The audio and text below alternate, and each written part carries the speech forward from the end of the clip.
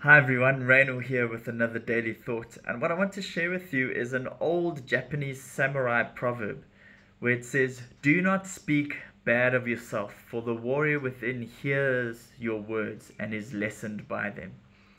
And I love that saying. I think it's so true.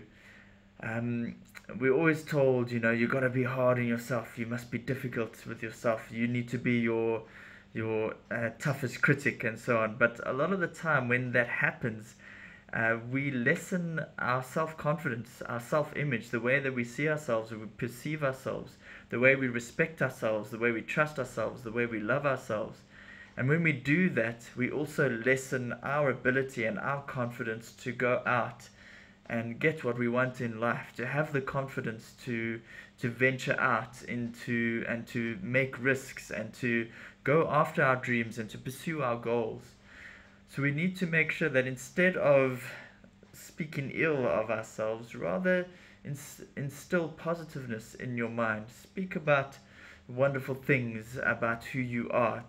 Um, tell yourself that you are wonderful, that you are lovely, that you are beautiful, that you are handsome, that you are smart, that you are amazing, that you are incredible.